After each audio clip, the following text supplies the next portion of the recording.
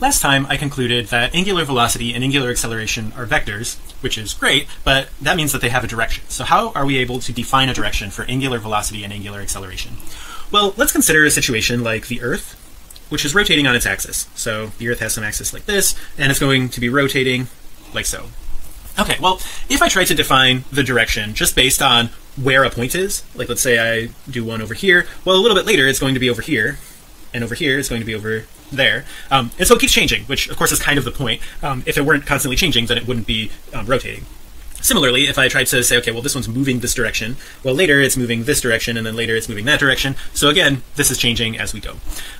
Except there is a special place where the direction is not changing as we go, and that's along the axis. So if I draw a vector that's just pointing along the axis here, well, that's going to be in the same place no matter what. However far the Earth has rotated, the axis is going to stay in the same location. So that is going to be the direction that we use in order to define the rotation. So the direction of W, or rather the direction of omega, is along the axis. The magnitude, of course, is just going to be given by d phi by dt. So if you know how many radians per second it's going, that's the magnitude. The direction's along the axis. But there's still a bit of a mystery here, right? Because we have two directions along the axis. So is it the way that I drew, or is it the opposite way? So both of those are along the axis. Both of those are going to be in the correct direction. So we seem to have this arbitrary choice. Okay, so physicists have a trick that we use anytime a situation like this comes up. There are many places in physics where we have a direction, but we have a choice. It could be one way or it could be the opposite way, and we seem to be just kind of arbitrarily picking one. So the rule that we use is called the right-hand rule, or RHR for short. And essentially this will give us a way to pick which of the two directions along the axis we want. It doesn't need to be extremely precise. We don't need to get a quantitative result. We're just picking between the two.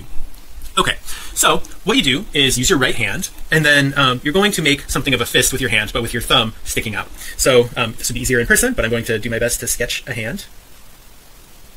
Okay, so here is a thumbs up sign with your right hand, like this. And specifically what you want to do is you want to have your fingers rotating in the same direction as the rotation. Okay, so the Earth is rotating like this, so I want to wrap my fingers in that direction. Then your thumb is going to give the correct direction for omega.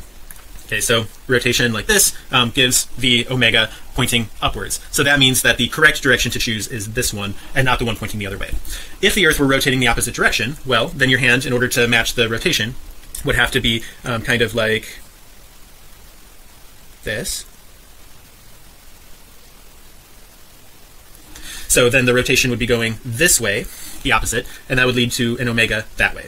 Okay, so all this trick does is just give us a way to choose which of the two directions is correct for the rotation.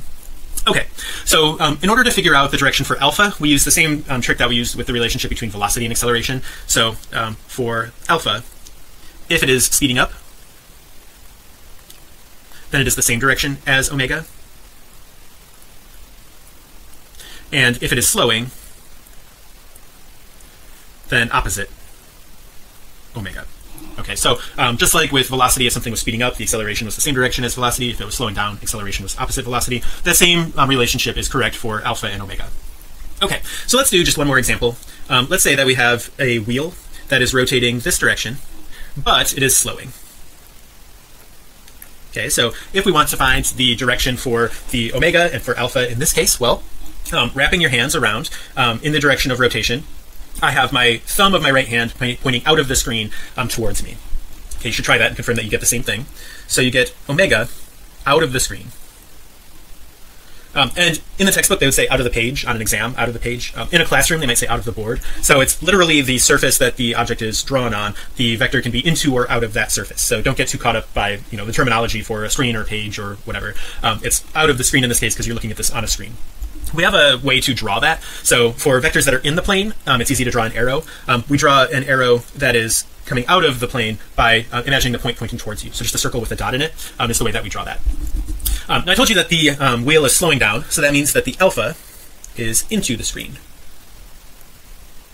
Okay, we have a way to draw that as well. So we do a circle with an X in it. Okay, so you can imagine the feathers of an arrow pointing away from you, and so that is the way that we can make sense of these two symbols. So the point is the arrow coming towards you, the X is the arrow pointing away from you.